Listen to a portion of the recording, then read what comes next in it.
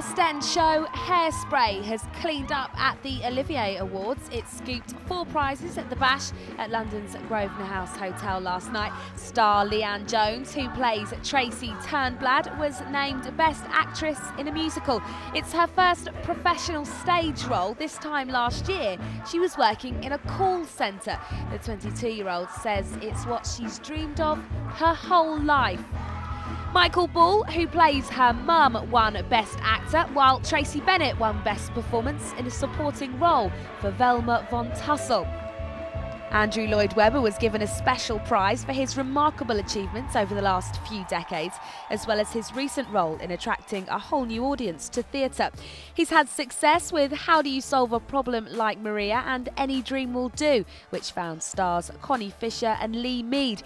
The musical maestro also pulled off a publicity coup when he planted his new Maria, actress Summer Stralin, in soap Hollyoaks. Lord Lloyd Webber also had a cameo in the Channel 4 show. He joked his year would be complete if he got a Best Newcomer nod at the British Soap Awards.